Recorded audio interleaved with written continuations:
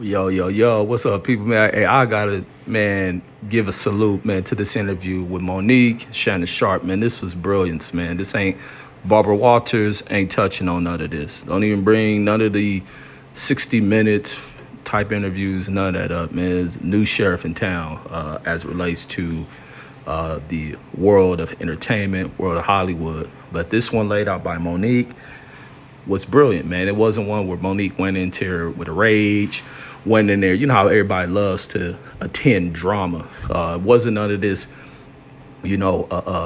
exposing people, calling them out, man. She just spoke truth. It was real calm. It wasn't no real rage.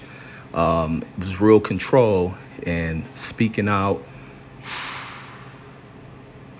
her journey and maneuvering through the pits of entertainment and how people sell you out. People speak one thing behind the scenes and then do another publicly. And she exposed that elegantly.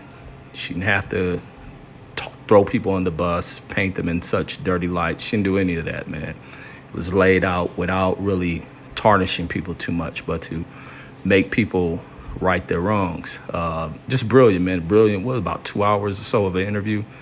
And various topics. Topics range from many things: relationships, her past, histories, and the way in which she viewed herself and how she was uplifted through her third marriage, and just addressing things, man, on some real grown level aunt, great aunt, grandmother, mother type shit. But that's all I got, man. Y'all check that shit out. Brilliant